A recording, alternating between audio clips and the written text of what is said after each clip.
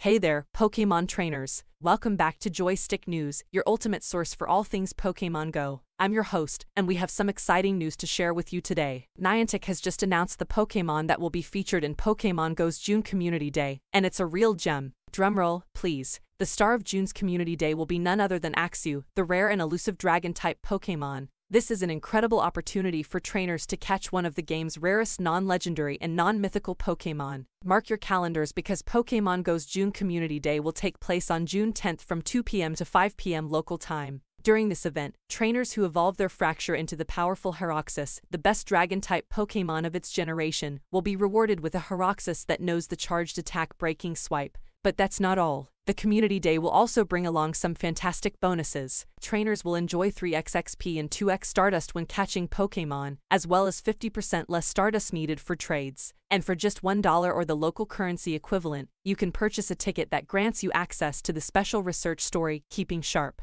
June not only marks the Community Day but also the start of Pokémon Go's new season.